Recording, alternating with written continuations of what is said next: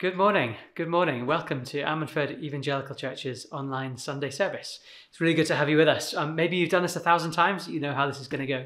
Or maybe you haven't. Maybe this is your first time with us this morning. If that's you, then real warm welcome. I'm John, by the way, one of the pastors here. We're going to read a bit of the Bible now. We'll sing in a little while, and then we'll pray. And Sammy later on is going to open up the story of Jesus riding into Jerusalem on a donkey on that first Palm Sunday, because today, if you didn't know, it's Palm Sunday, a week before Easter Sunday. Thinking about Jesus as king, but a very different kind of king than the kings that we might be used to in this world. Psalm 47 is a good place to start. Let's turn our eyes there. Clap your hands, all you nations. Shout to God with cries of joy. How awesome is the Lord Most High, the great King over all the earth. He subdued nations under us, peoples under our feet. He chose our inheritance for us, the pride of Jacob whom he loved. God has ascended amid shouts of joy, the Lord amid the sounding of trumpets. Sing praises to God, sing praises to our King, sing praises, for God is the King of all the earth.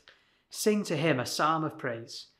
God reigns over the nations. God is seated on his holy throne.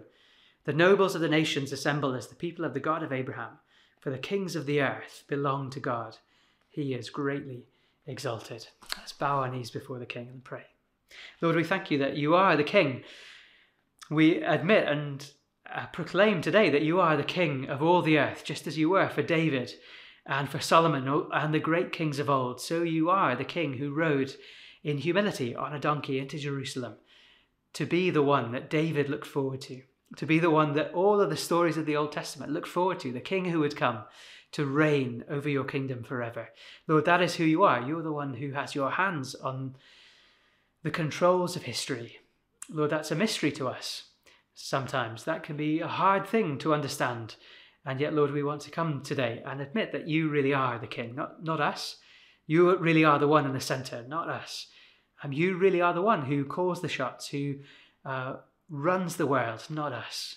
Lord, we are sorry for how we have walked away from you, for how we often behave like kings of ourselves, how we often put ourselves in the center of history, at the center of our own lives, when really you should be there. So Lord, we ask that you would forgive us. We ask that you would help us to see who you really are, to trust you, to come and bow the knee and embrace you as our King, the good King, the humble King, the trustworthy King, the gracious, patient, merciful, kind King that you are. Lord, we thank you for who you are and ask that you would help us learn more of that today. We ask you that you would help us to learn more of ourselves today as we come to know you better, and that we would know what it is you've called us to do in your service and for your glory and for our joy, we pray. Amen. Amen.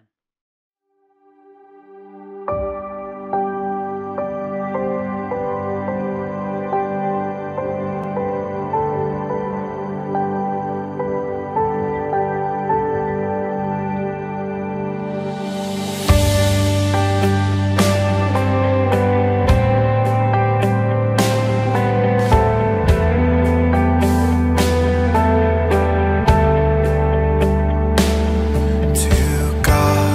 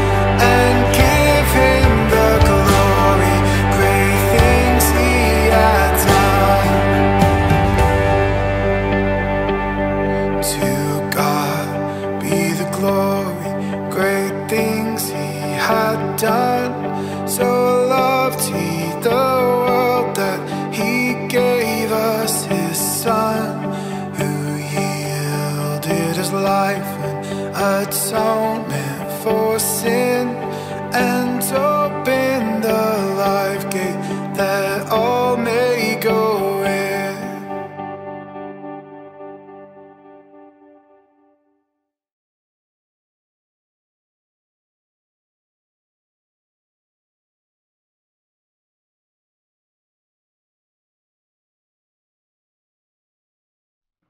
Well, it's Palm Sunday. For many of us, that will conjure up memories, images of special services in church, of stories of palms and coats and donkeys.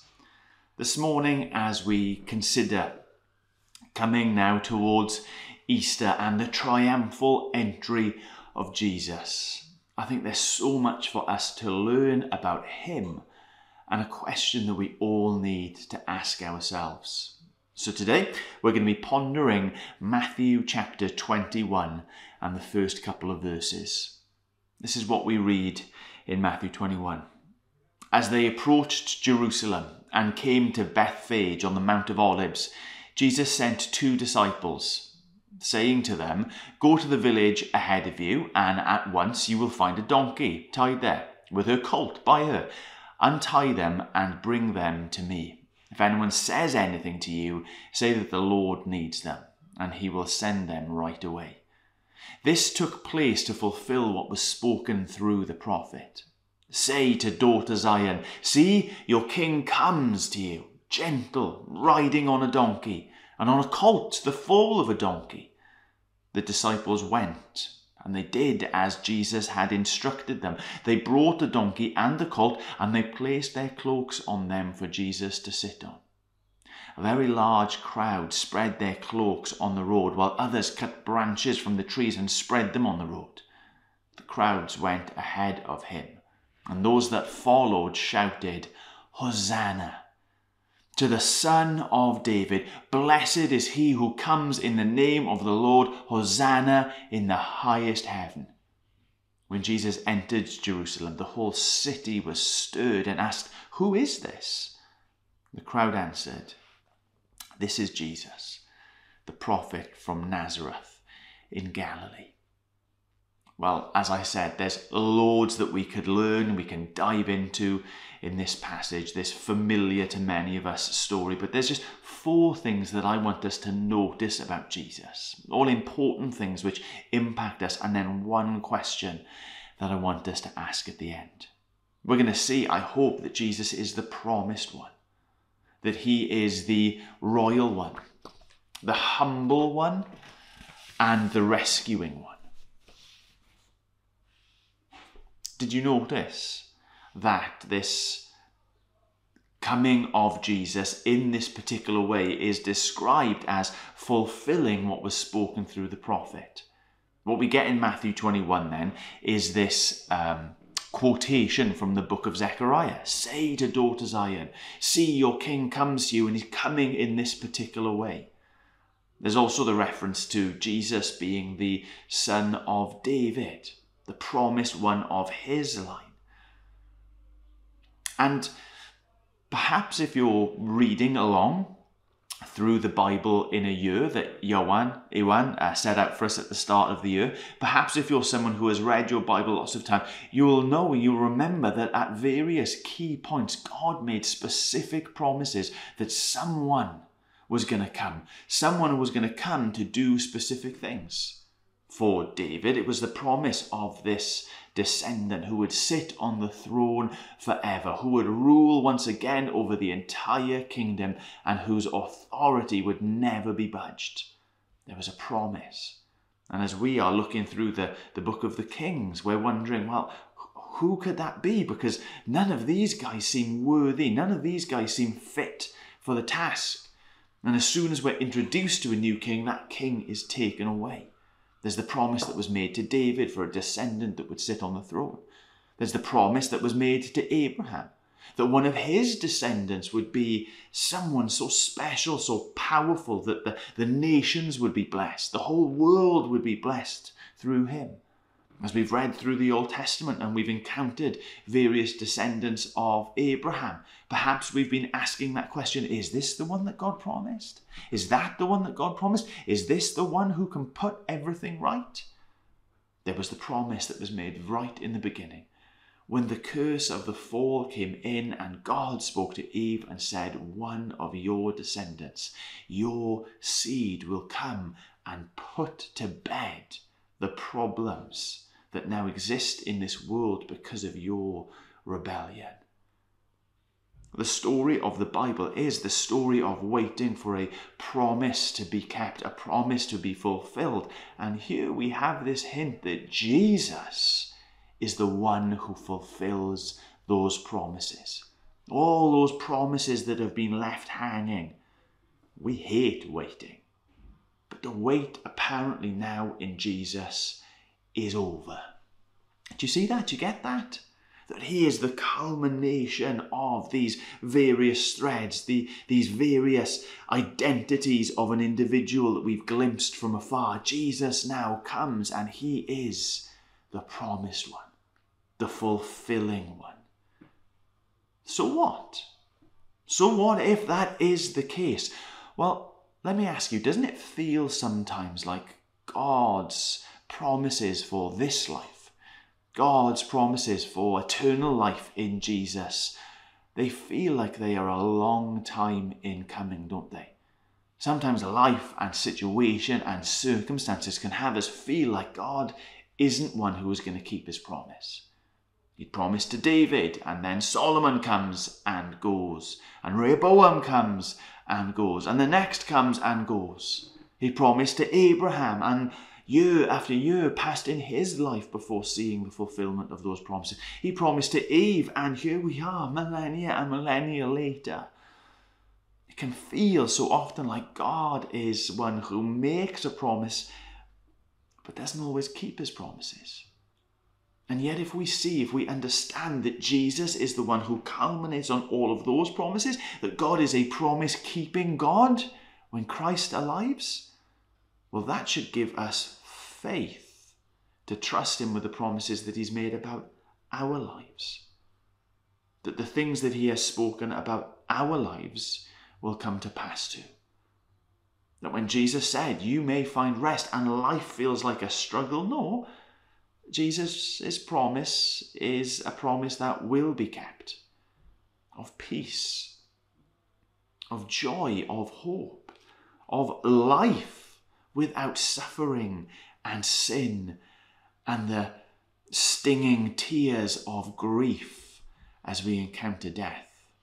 That's what faith actually means. It's seeing that God has kept his promises in situations like this with Jesus, and therefore we can trust him to keep his promises, to keep on keeping his promises. So to see and to understand that Jesus is the fulfillment is really important, not just for the past, but for our present and our future. But more than that, we don't just see that he's the promised one, we see that he is the humble one. No, the manner in which Jesus enters into Jerusalem really underscores his humility. That he chooses this simple donkey rather than some majestic horse. I mean, just consider what the alternative may have been. In fact, cast your minds back even to the start of our times in the book of Kings. Do you remember Adonijah? Adonijah was the one who had 50 men running in front of him, that he had this fleet of chariots, that he organized himself all this razzle and dazzle, that it says that he kept on exalting himself and proclaiming, I will be king. There was pride there, wasn't there? There was ambition. There was an attempt to, as we say nowadays, manifest into reality his own will. He had to puff himself up and try to make himself look like a king so that everyone else would start treating him like a king. But that isn't what we have with Jesus, is it? That isn't what we have with this king. We have humility on display for us. There's a modesty in what Jesus does. There's a meekness to how he comes in. Not blowing his own trumpet, but simply coming. So what? So what? Well, I think our human experience is actually usually more like Adonai's than Jesus's, isn't it? We often feel the need to big ourselves up, to promote ourselves, to make a song and a dance of our character and our capabilities and the things that we have achieved in our lives. We need to publicize and proclaim all of those things so that others will see and take notice. Jesus doesn't. He has it in spades, but he doesn't have pride. Pride is actually the thing that we have in vast quantities. And that leads us to some pretty dark places, doesn't it? Of trying to prove ourselves, of trying to publicize ourselves, of trying to retain this image that we craft for ourselves. But Jesus doesn't need to fake it. Jesus doesn't need to try and convince others. He simply is. And so there's humility in Jesus. And this is the great news, is that Jesus doesn't need to oversell himself. He simply is it. In fact, really the thing that we struggle most with Jesus is sometimes we don't see how great and how wonderful he is because we're expecting it. We're expecting it to be there in neon lights. Jesus just comes himself and is wonderful. He's the promised one. He's the humble one. And he's the royal one. This story is the story about a king who is coming. But a king who comes in a way that is entirely different to what we expect or how other kings present themselves. There's a humility, there's a gentleness.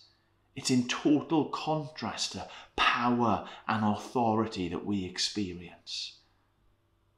That kingship is pretty obvious in the passage, isn't it? The quotation from Zechariah, "See, your king comes to you." That's what we have here. This description that he is the son of David, the descendant who should sit on the throne. But here's what we see is that Jesus' kingship, Jesus' authority is something that is unlike what we see in our world. He himself described authority in his kingdom as being something that is utterly different to how we experience it in our world. Jesus says that kings in our world lord it over others. That was actually the warning that came with the installation of a king in Israel. God said to Samuel, "They've not rejected you, they've rejected me. But warn the people that if they want a king, kings will be people who take from you, who stand on your shoulders and your efforts to build themselves up." But Jesus says no. People lord authority over others in this world. They squash others down so that they can be lifted up. But in my kingdom, my authority is to be used, is to be laid down in the service and the building up of others. So when this king comes, it's not to stand over and above others, but it's to be laid down so that others might be lifted up. I want us to see this morning that Christ has the authority to command, but it's not a commandment that is made to enrich himself, but this is the king who we should listen to because it's a king who serves his people. He's the promised one. He's the humble one. He's the royal one. And he is, if you put all of those things together, the rescuing one. I mean, that isn't stated in this passage, but that is the culmination of all those things that we do see about Jesus. That here he comes on a mission not of war, but of peace. Not of separating, but reconciling. Not of condemning, but of salvation. This is the King who has come in humility as promised to redeem and to reconcile. This is what the people would soon sing about Jesus in the church that he was creating. That he was one in very nature, God, had it all, but didn't take that and lay it on others to build himself up, but no, set it aside. Not to use that for his own advantage, but rather made himself nothing. He took on the nature of a servant, that he came in human likeness, that he was found to be this fragile man, and he humbled himself. He humbled himself even by becoming obedient to death on a cross. That's what they would sing about this Jesus. That he had come, that he traded it all in so that he could die. Jesus was on his way back to glory, back to his royal throne of mercy and grace, but it was a way that was marked with suffering and rejection and death in our place. So what? Well, so what? That is great news for you and I, because we all need the peace that Jesus was bringing. We all live in strife and noise and struggle and condemnation, but Jesus has come to bring to us peace, to bring us to where we need to be, to the table of the King, to the family of God, to a place of forgiveness and wholeness and freedom. This is really important to see from the story because it's something that we all desperately need. Jesus, the promised one, the humble one, the royal one, the rescuing one, they're all so important. But let me just finish by asking you a question. How will you receive Jesus? Because in the story, he's received in loads of different ways. There are some who welcome him with open arms. They literally lay their coats down before him. They sing this word, Hosanna. It's a bit strange to us. It's more like what we understand the word hallelujah to be. There's just like this declaration, this proclamation of goodness and grandness and joyfulness. There are some in this story who welcome him with open arms. Do you know it is right, it is proper, it is fitting that they do that. It is right, it is proper, it is fitting that we do that. That we say in this sphere of control that we have our own little lives, that we say to ourselves and to one another and to him, yes, he is welcome. Yes, he is King. Yes, he is Lord. There are some that respond and receive him like that. Did you notice that there were others who were ignorant, but they were intrigued? When he came into the city and the city was stirred, they asked the question, who is this? Maybe that's you this morning. You've seen a glimpse, you've heard a tale, you've witnessed Jesus in the lives of others around you, and you're wondering, well, who is Jesus? Can I encourage you not to stay in that place of ignorance, but to verbalize those questions, to actualize that interest, to come and to find out and to seek him who came to seek you?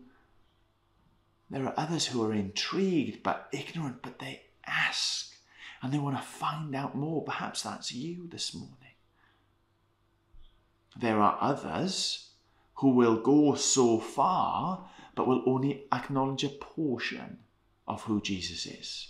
It's interesting. Perhaps the crowds hadn't quite understood it fully yet. But when they answer that question, who is this? They say that this is Jesus and he's a prophet from Nazareth in Galilee.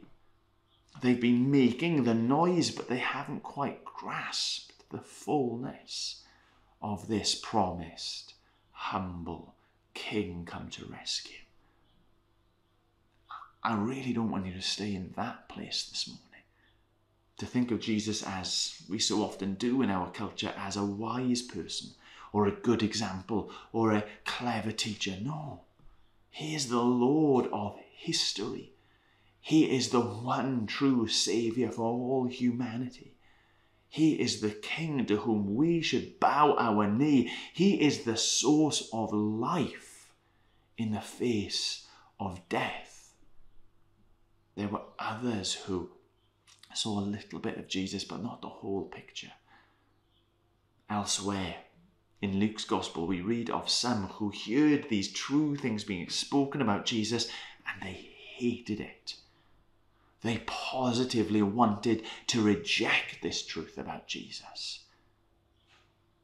So as we approach Easter, as we fill our time and our minds and our being with the stories of the one who came and what happened to him when he came to Jerusalem, the promised humble King come to rescue, can we finish just by honestly answering the question, who do you say that he is? How do you receive him? Do you welcome him with open arms? Do you live your life as if he is the King, your King? As if he is the difference between life and death in your existence? As if he is the difference between peace and strife in your life? As if he is the difference between forgiveness and condemnation in your life? Hallelujah, if that is the case. Or are you one of the others? Are you someone who just simply doesn't know Jesus? Seek him.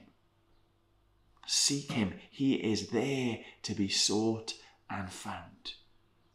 Are you someone who knows a little bit? Well, they say, don't they, that a little bit of knowledge is a dangerous thing, but because perhaps that's maybe satisfied the intrigue that you once had.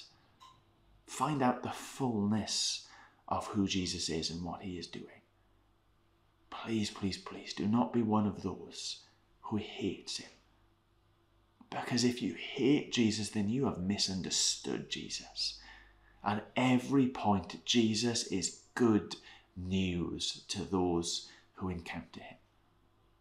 Don't stop and stay in that place of hate, because all you have is death and strife and noise and struggle, sin and suffering. Jesus has come to set you free from all of those things. So turn, seek, find, and enjoy him this Easter. Amen.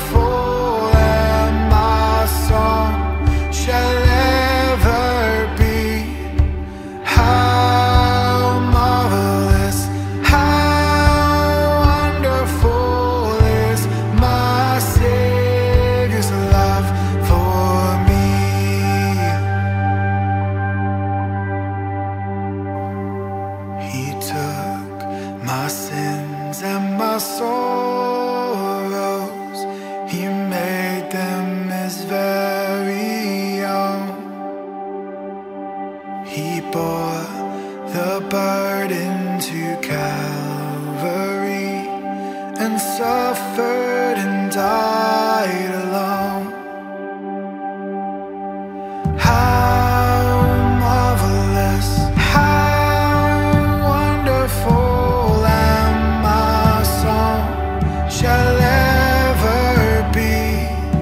How marvelous, how wonderful is my Savior's love for me. When with the ransom in glory, His face I at last shall see, 'twill be my joy through the ages to sing of His love for me, singing how marvelous, how wonderful, and my song shall ever be. How marvelous, how wonderful is my Savior's love for me. How marvelous, how wonderful, and my song shall ever be. How marvelous, how wonderful is my Savior's love for me.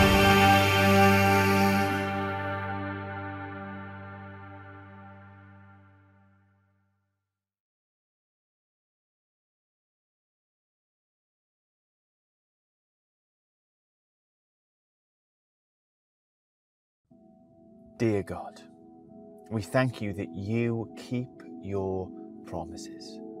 We thank you that though time may pass, your word does not. In the fullness of time, the Christ came to earth, came to sinners, came to Jerusalem to fulfill, to rescue, and to redeem.